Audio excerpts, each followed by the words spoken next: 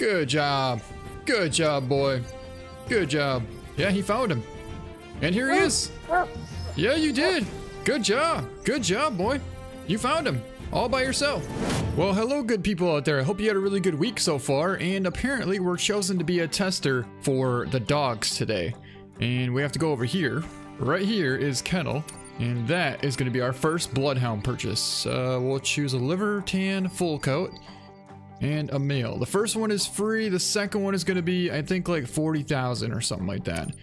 And let's name our dog. We're going to name him Chance. Because when I was growing up, we used to hunt coyotes a lot and even bear. And one of my dad's dogs was Chance. And that was a really, really smart and a really tough dog. So we'll choose him. And now if we go into purchase, okay, yeah, so 45,000 would be for another dog, but we already have one and that's really all we need right now. But anyways, let's take a look at our first dog here. The first dog ever in Call of the Wild. Here he is. What's going on, Chance? What is going on, boy? Hey, buddy. Oh, that's so cool. Anyways, I want to grab a bow and arrow and I want to grab the 243 because so many times when you see a big buck, and you try and sneak up on them, as you take the shot, they're actually turning and you kind of catch them a little bit further back.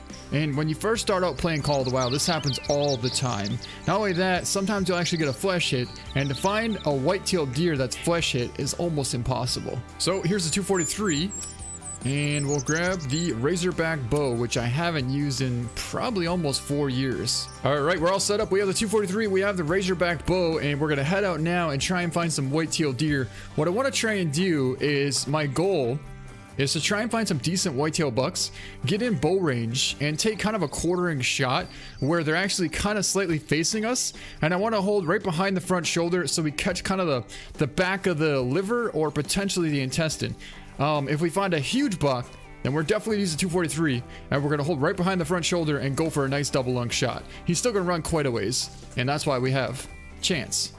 That took quite a bit longer than I expected, but we finally did find some whitetails out here, and we have a buck right out in the middle there. Not a bad sized buck. We got a couple more whitetail over here. Another kind of a smaller buck over there. Anyways, that buck out there is actually a really bad win for us to be able to sneak up on. So I think in this case here, we might try and sneak up on that buck over there and try and take him with the bow. But for now, I want to go for a 300-yard shot on this buck here with the 243, and we should be able to get on the track and hopefully find this buck. All right, boys, sit. Trying to focus. There's our buck out there, 315.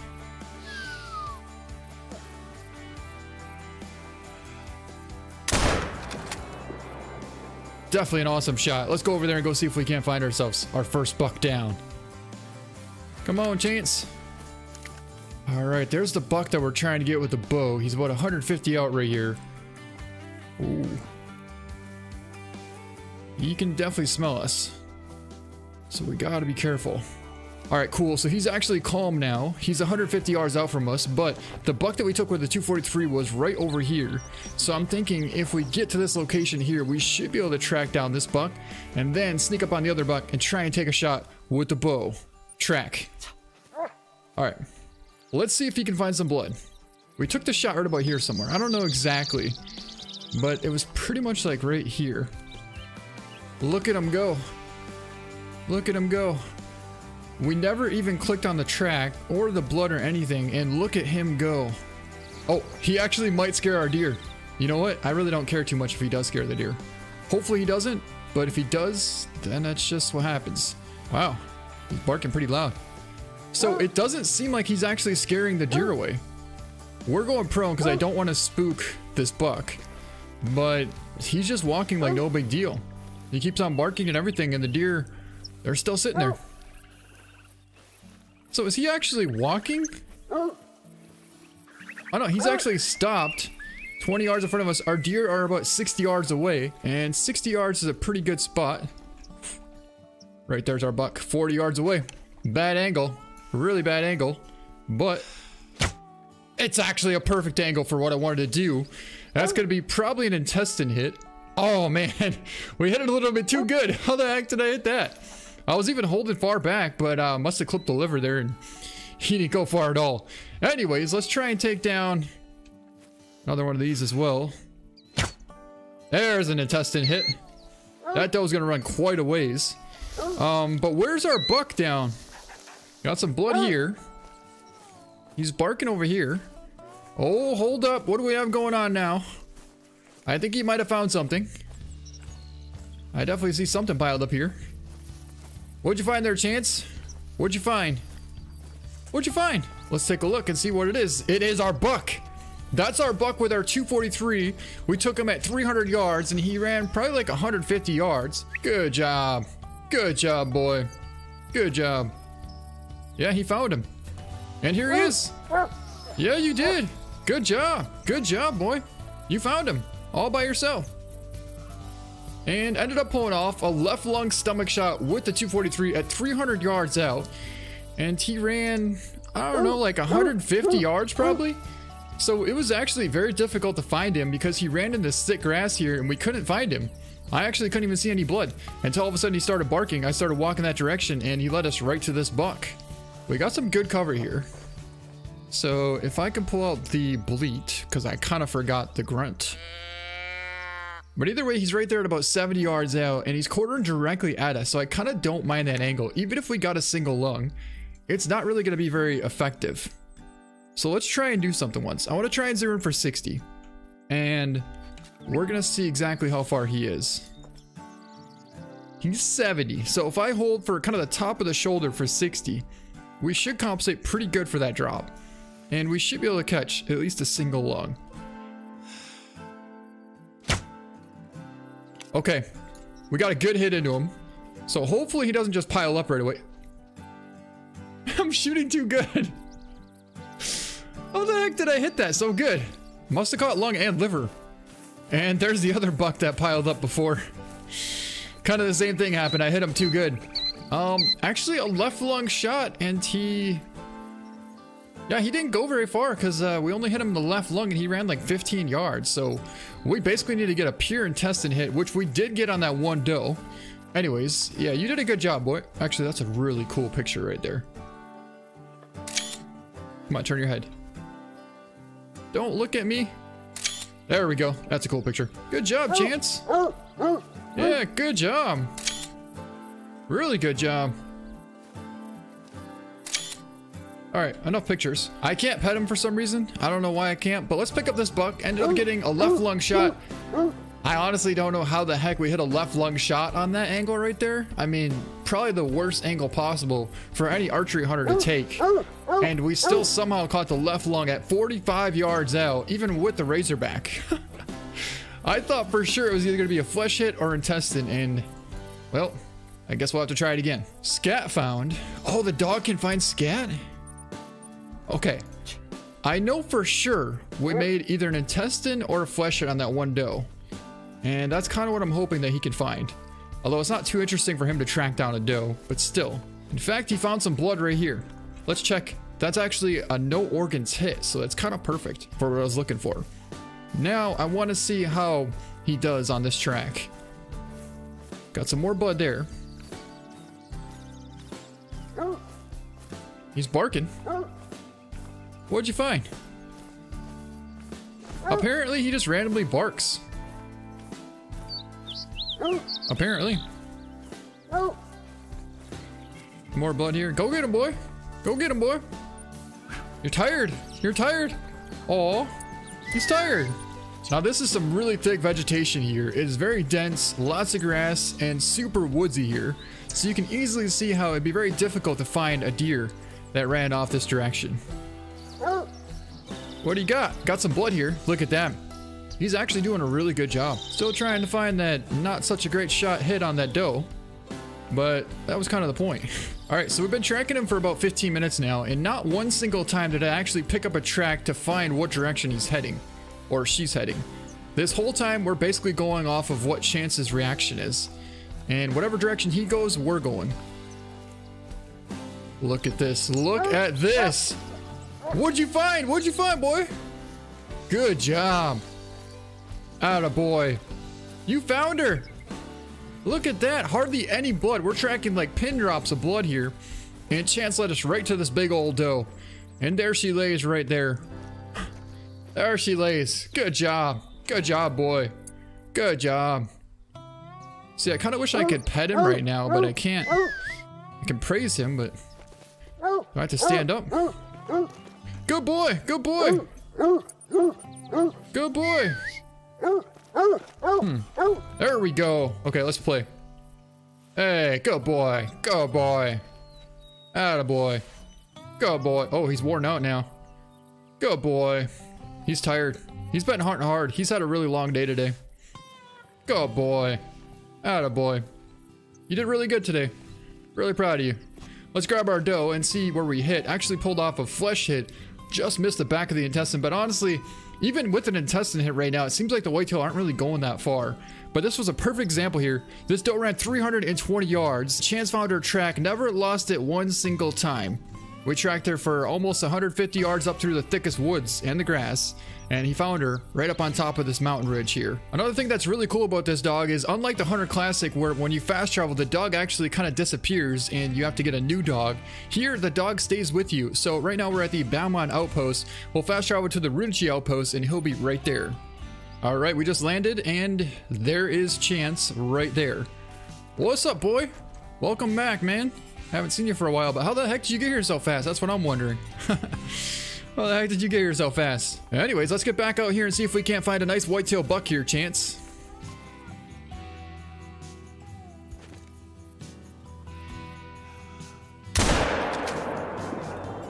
So we just took kind of a front shoulder shot on that one buck there, and I want to see if Chance can find this buck. I found some blood right here, and I don't see any sign of this buck anywhere. So I'm thinking that he probably ran. Ooh, not a bad sized bear. Now that could be interesting to track. Bear run quite a ways. But anyways, I want to see if Chance can't figure out where this buck went. And Chance is onto the blood. Where are you going? Got some more blood here. No, look at this. Look at that. He circled right back around and found our buck. he just nudged it. He just nudged it and it's like floating out there now. Look at it. Look at that. Chance is like, what the heck are you having me do right now? Oh, look at that. You found him. You found him, boy. Good job. Good job. Another deer down. Good job. You definitely found this one 100% on your own. Not only that, it looked like he was running back this way. If I had to guess, I would have put all my money to say that that buck would have ran off this way. But I would have been 100% wrong because he actually looped back and ran over here, and Chance figured that out and found this buck. Let's pick up your buck. Yeah, he's your buck. He's all your buck. Definitely not mine. Yeah, that's kind of a... I honestly have no clue how he busted through that shoulder blade. Honestly, in real life, you took that shot, you'd probably hit that shoulder blade, and I don't even think you would get that deer. 100 yards away if you hit the front shoulder with 243. Good luck with that. Jeez, is this a land of tiny bucks or something, or what? There we go. There we go. Finally, a somewhat decent buck, and actually, holy whitetail. Oh, that is one massive herd of whitetails out there. And that buck is a pretty decent buck. That buck right there is definitely the one that we want to try and get. Now that's kind of cool. If you look at the map here, it actually shows two different icons. This is us, we're the big one, and the small one is our dog. So it's like we kind of have a GPS tracker on our dog. We can see where he's at all times. All right, so let's get this dog to heel, or at least lay down, while we put the sneak on this nice buck. That's not a bad angle. It's just, it's a little bit too good of an angle. Normally I'd be pretty happy with that, but right now I really do not want to hit the intestine. But he's right there at 50. What I could try and do is actually call him a little bit and see if he steps out. Got an awesome little pocket right here, I'll tell you that. And if you look at our map here, you can see Chance is being a really good boy, and he's laying down 35 yards away from us here. But our whitetail buck is about 60 right there. So we gotta try and figure this out. That's the buck that we want right there. And this doe is kind of blocking our shot. It doesn't really seem like the bleed is actually working at this point. Wow, I'm 100% wrong on that. Anyways, there's our buck right there, 40 yards out. Let's get on him. There's our buck. There's our buck.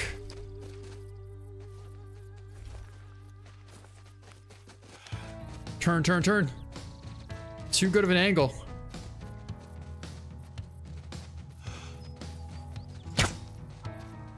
Oh.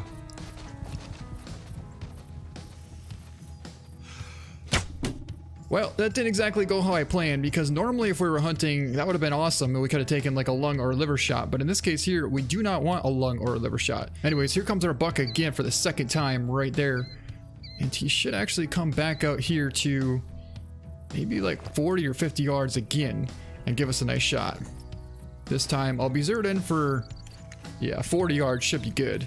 The doe is about like 40 yards. Okay, so they're actually going to come to roughly 40 yards out, which is kind of perfect. But there's our buck right there. Of course, he's going to go right into the thick brush, isn't he? Hold on. There's a doe right there. And the buck should be following her, so the buck should step out right next to her. And sure enough, here he comes. There's our buck right there, 35 yards away. All we gotta do now, get him to turn broadside and take the shot. Come on, buck. Turn around. Turn around. Yes! Perfect shot! I mean, not really, but you know what I mean.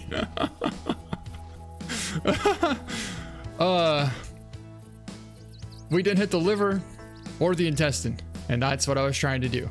Alright, we'll give him a little bit of time to go bed down, and then we're gonna call up Max to come help us. Come on, boy. Ooh, such a rush. You get a big buck hit, you don't know how good you hit it. And you gotta give him plenty of time to go bed down before you start tracking him. But in this case here, we got Chance. Did I call him Max? Well, my old dog was Max. I've had a couple dogs. I've had 3 yellow labs, I've had 2 poodle pointers, and 2 beagles. And like 3 hound dogs. So, alright, we waited about 15 minutes now, and that should be plenty enough time for our nice whitetail to go down. Let's get over here and put Chance on the track and see if we can't find ourselves our nice whitetail buck. We actually got some blood right here, but I'm not going to pick up the track. And I think the last thing that we spotted was actually the doe that ran past when I was talking to you about the dogs. But anyways, let's get him on the track here directly, and let's see if we can't find this nice buck. Well, let's see if Chance can't find the buck. Good dog. Good boy. He's already on the blood. Looks like he's heading to the north end up here. Now look how difficult it's going to be to find this blood. Right there's some blood. You can just barely see it. Pretty thick up in here too.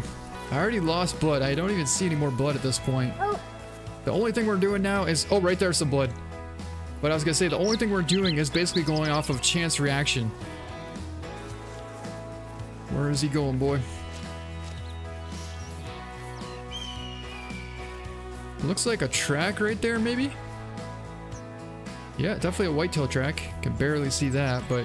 And again, barely any blood. So you can imagine... Look at this. What a great dog. Good boy, Chance. You led us right to him. Look at that. He's just standing there. All proud as can be. Good boy. Good boy. Come over here. Come over. You got your big buck right here. You gotta get in the picture, Chance. Oh, that looks pretty cool like that. Hey, attaboy. Yeah, you. I'm talking about you. I'm talking about you. You found this buck. Yeah, you did. Good boy. Good boy. Yeah, good boy. And once he gets right there, we'll tell him to sit. Sit. Good boy. Attaboy. Attaboy. All right, that's gonna make for a pretty cool picture. Good boy. You did a good job today, Chance. I'm proud of you. You found a couple of nice whitetail bucks today, and this is definitely the biggest one of the day. Let's pick him up, and ended up pulling off a spinal cord shot. We hit him in the tail.